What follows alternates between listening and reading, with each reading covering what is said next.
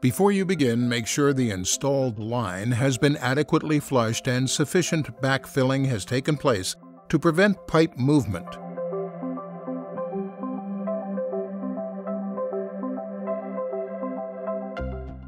Check the oil levels in the engine, pump sight tube, and pump gear reduction unit.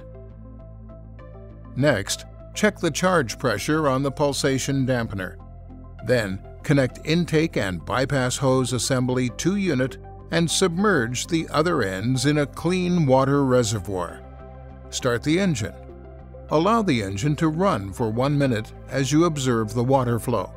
If air bubbles are in the clear intake hose, check connections for it and for the fully submerged reservoir hose.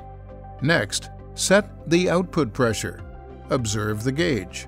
If it is not at the desired pressure, perform a fine adjustment. Finally, purge and connect the high-pressure output hose to the pipeline and open the pipeline valve. Allow the pump to build the required pipeline pressure. When required line pressure is reached, shut off the output valve to perform simultaneous pressure and leakage tests.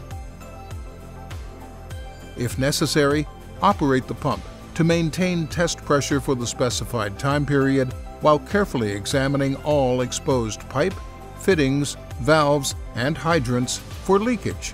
For more information, please contact your Cherne representative.